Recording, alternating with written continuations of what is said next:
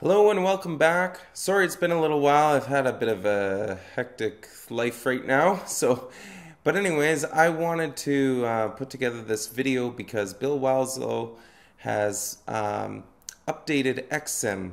I know a lot of you have found my channel because of Xsim. You've come here and found my tutorial and learned how to use the program, and then eventually dug into my driver reviews and started adding files and designing speakers. And I just love that about this channel. I really appreciate that people are able to do that. So this update, it's pretty exciting. It's now got DSP function, and it's got baffle controls as well, so you can look at driver orientation and off-axis response and things like that. And it's also got a way to manipulate FRD and ZMA files. So let's take a look at that right now. Okay, Xsim has now been called Xsim 3D, and that's the new icon. So overall, the appearance of Xsim hasn't changed, but we have this new feature for DSP. So there's three new options to put here. There's also the baffle, a baffle option, so we can look at vertical and off-axis responses. So we have three options: filter, PEQ, and op-amp. I'm not going to talk about op-amp today. I'm not sure how many people use that. I certainly don't, so I'm not going to get too into it. And it's a little different how this is laid out compared to how an active filter is actually laid out in the real world, because it's laid out using the passive structure of Xsim and how it was originally laid out or designed. So you kind of have to know what you're doing here. But in this case, I'm putting a PEQ in front of the system so everything can be adjusted overall, and then a PEQ and a filter on each driver, which is generally how most DSP systems are arranged, in my opinion. And you can wire it up. Like I say, it's kind of unintuitive. It's like a passive system, but loading files to the driver, setting phase and all that stuff, delay, offset, polarity inverting, that's all done in the driver as it was before. There's no difference there. So I'm just doing that now, getting the curve colors the way I like it. I'm taking off the system curve, so that's the overall output curve, because I'm just going to worry about that later with this PEQ box. For now, I'm going to worry about these boxes for the individual drivers, get the individual drivers right, and then I can look at the system response later. So here we have the filter box. You can pick from Butterworth, Bezel, and Linkwitz Riley as usual. You can pick high pass for a tweeter, low pass for a woofer, and band pass for a mid. In this case, I'm looking at the mid right now, or the woofer right now, so I'm looking at a low pass. You can select the frequency and the filter order that the low pass is applied to. And there's also a gain and a delay box. So for now, I'll leave the gain and delay at 0, and I'll worry about that later. But this just gives you a feel on what you can do. Okay, same thing with the tweeter. You can select your filter type, your filter order, and frequency, and get things starting to dial in. So you can see the response shape has started to take place. If you watch me change the value here, you'll see the tweeter. Yep, so we got 1500 hertz now. And the tweeter output is a little high, so I'm going to use the gain to bring that down. Again, this is exactly as you would see in a DSP layout. I'm just going to adjust the scale and everything of Xsim here so I can see this a little better. You can see the phase isn't quite right, so I'm going to just adjust the low-pass filter, try to get the phase to align a little better. And guys, truth be told, I'm going at this just organically here. I haven't worked out an active filter for these drivers, so I'm just bashing away. It's going to come out like crap, I'm sure. Here we have a PEQ shelf, a high shelf and a low shelf, and you can set the frequency for that PEQ or shelf, the quality of it, the Q value, and the amplitude. And on the right hand side, you can bypass it, so you can make a selection and then bypass it or input it. So here I'm just choosing a 5 kilohertz PEQ. This is basically for the woofer breakup, a Q of 2 and an amplitude of -12. And then I'm going to high shelf this woofer to try and take care of the baffle step losses. So I'll do that. It doesn't need much because the filter itself is taking care of some of that as well. So I think I'll just settle on 1.5 dB here. And there is a gain and delay selector on this PEQ box as well. I think this is because if you needed those features but you weren't using a filter, but it seems redundant to me. And you can look at the biquads as well right there. So here we're looking at this and how it changes the response. Pay attention to the green line there. As I move the shelf, you can see what happens. And there's the amplitude changing how effective that shelf is, and that's about where I want it. You don't need the impedance window when you're looking at active filters. So anyways, I'm going to just work on the tweeter here. Again, I'm just flying at this willy-nilly, so I'm going to just EQ that 10,000 hertz bump you can see there at the top of the tweeter. It's not going to need much, but I'm just going to take out the little bump there, because with active you can get really critical and picky and do that kind of thing. With passive, I'd probably leave that in. Now you can see the dip peak combo right at like 3500 and 4500 hertz. You got to be careful with this stuff. Even though with DSP, like with passive, you probably wouldn't touch these, but with DSP you can flatten this thing right out.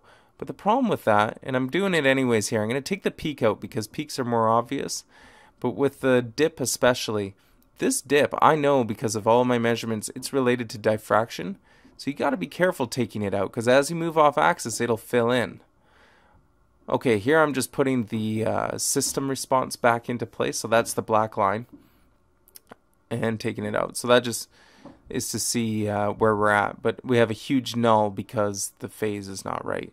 So I'm going to use delay to bring the phase in alignment with the woofer. This is going to get ugly here. You know, I'm just doing a hack job, so I'm just going to quickly change some filters around and stuff and try to get things to work out. You could also just flip the polarity of the tweeter. Okay, and keep adding a little bit of delay here. Try to get things in alignment. This isn't looking too good. I probably should try something else at this point, but for the purpose of demonstration, you get the idea here. You add delay, and things are coming into play here. We'll put the system back in, and you can see we have a bit of a hump at the crossover point.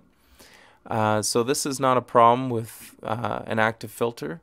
You could dial back the filters like this, different order or a different frequency. Or you can go into the overall system PEQ box here and take out that hump right at about, I'd say, 1500 hertz. So let's try that. We're going to take the amplitude down 2 or 3 dB. 1500 hertz is maybe a bit too high here. So let's try 14-ish hundred. Yeah, you can see how that bump in the response just bounced around as I changed the frequency. So anyways, guys, I hope you're getting a bit of an idea of how these active filters can work, how they work in Xsim, and you can make a lot of changes to your response. Here I'm going to just show you what active can do. I mentioned that dip at 3500. I would normally not take this out, but with active, you might as well listen to it and hear what it sounds like. So we're just going to use a high Q boost right at 3500 hertz. And you can see how you can just take that dip out. You really can't do that with passive. I had a video about active versus passive, and a lot of people thought I was poo-pooing on active versus passive. You can see the difference there, but I really wasn't. So anyways, this is the next feature in Xsim. This is the Baffle Simulator. So in here you can select your microphone distance. So like you can basically back up the listener. It's called the microphone distance, but you can think about where your ears would be so you could substitute that word microphone for ear basically. So as you back it up, the response amplitude goes down, of course. Here we can put in our cabinet dimensions. I didn't mention, but these are the files for the Life S9 that I'm using here. So I'm just going to put in the dimensions of the Life S9. Yeah, that's 7.5. Whoops. Now, this doesn't affect the response of the drivers. It affects the interaction of the drivers. So that's where that red bolded note comes from. So in here, I'm just going to put the position of each driver. So the tweeter is just a little bit above the center axis in the Y direction, but it's centered in the X position. And it's a 1-inch tweeter. And the woofer is just a little bit down of the center Y position, and the overall diameter is about 4.5 inches. Here we can put in some boundaries. So there's a tick box there to suppress reflections, so that's to take this option on or off, and you can do that for each boundary. So I can put, like at the desktop, I'm sitting with the speakers only about 8 inches off, not the speaker itself, but the center of the speaker is about 8 inches off of the desk. And I've noticed a bit of a bug with the right wall reflection. I think this is not taking the distance into consideration. I think it's duplicating what the left wall input is. So I have, if you have a symmetrical room, you can use it because it'd be the same as the left. But if you don't, if it's non-symmetrical, maybe don't use the right. So you can see that little tick box where you can suppress everything, go back to anechoic, or you can add the reflections by clicking on that. And you can take different reflections in and out if you're only interested in what the floor is doing or what the ceiling is doing or something like that. Overall, I don't find this feature all that useful. It does show me the low end gain I'm getting from the floor bounce, which is actually my desk bounce, I guess. But I find this very useful. You can use the piston diameter of each driver to show you what the off-axis response is doing. And this is a different crossover than I measured for the Life S9. The crossover is slightly lower and steeper, so it's not exactly the same. But I've used this feature with the passive setup as well, and it matches really well. The results I'm getting really match my real-world results. So you can rely on this somewhat. It's not perfect, but you can rely on it. Especially the vertical off-axis, I find this feature very useful to see the kind of null that is created at the crossover. So again, you can just move the tweeter a little further away from the woofer, and you can see what happens to that null. As you move off-axis, it's much more extreme because the spacing between the drivers is higher. So that's where something like this is useful. You can toy around and see how your baffle layout affects things, and see what result you should expect, and then you go and measure it. And you can do it on multiple axes as well. Okay, so the next new option in Xsim 3D is the FRD ZMA manipulator, I guess. So here I'm just going to show you an example. I'm going to take that file from the SB acoustics woofer used in the Life S5, and we're just gonna, you can adjust scale. I want to mention that. For some reason the scale starts at 2 Hertz. That's not very useful in my opinion. And then you can do things like get minimum phase by, you can add delay. That's what we're going to do here. We're just going to, or add gain I should say. You can add delay, or in this case I want to use the Hilbert phase. Here you can see all the data available in the file that I've loaded. Once you're done adjusting everything the way you want it, you can go ahead and save the file so that you have a new file to use and keep your old data there. And now the file is available to be shared to other people, or safe to use for yourself if it comes from an unknown source like me. Okay, the other thing we can do if we're starting fresh and we don't load a file is we can actually create our own file by looking at, say, a manufacturer's data sheet, or maybe a measurement of someone on the forum someplace, and you can basically create that file by yourself. It'll take some time, but you can manually input the frequencies and the SPL. I wouldn't worry about phase because I would just then use Hilbert phase to get minimum phase. But if you go along, you can put in all the data points, the frequency and SPL. Eventually you'll come up with a file you can use. In this example here, I'm just hacking away and putting in data points willy-nilly.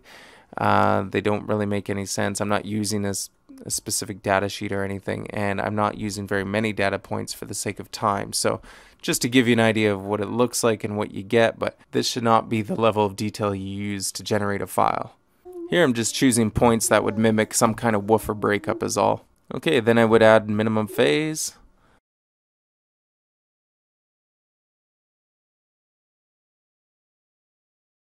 Now phase has been derived and I can save the file.